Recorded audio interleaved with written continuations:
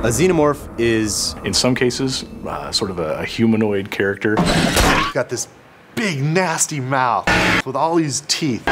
You've got the mouth open and the little mouth coming at you. And they open it up like they're gonna bite your face off. And then another mouth comes out. Xenomorphs are perhaps the most dangerous thing that anyone has ever encountered in space. There's no negotiating with this thing. It's going to kill you. Alien had a guy in a suit, basically.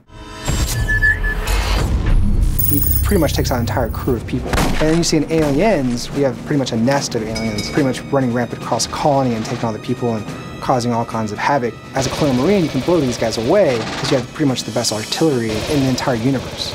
These aliens, they will take you out and they will not be remorseful about it. The things that make xenomorphs believable in the world, and something that we're working on for all of the characters, is they have to have purpose.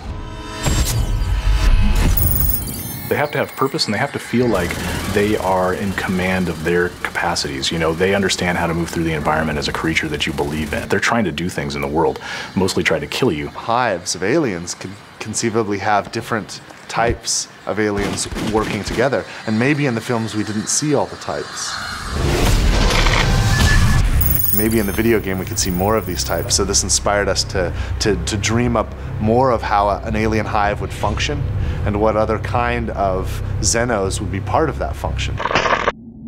My favorite weapon in Aliens Colonial Marines is... Definitely it's the pulse rifle. The pulse rifle. It really is the pulse rifle. It's rapid fire. It's caseless. Easy to reload. Because you can blow shit away with that thing. It's got that grenade launcher there. I love the smart gun. That smart gun, that big thing.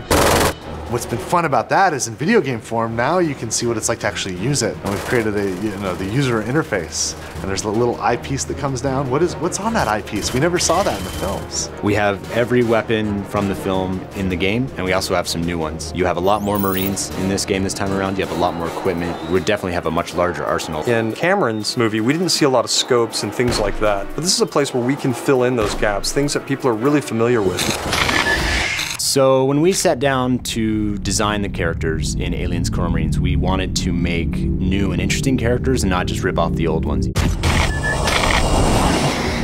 We wanted to go as diverse as possible and create a group of people that make it feel like a badass Aliens experience. It's one thing to watch the movies, and we love those characters, and that's great, but it's a passive experience. It's different. We're approaching the first-person shooter differently. We're even approaching how we have a main character talk within first person in a totally new way that I don't think anyone's done before. Anyone who's played shooter games, if you've played any of the military shooters, if you've played any of the science fiction shooters, or if you love the Aliens franchise, you're not going to want to miss this one.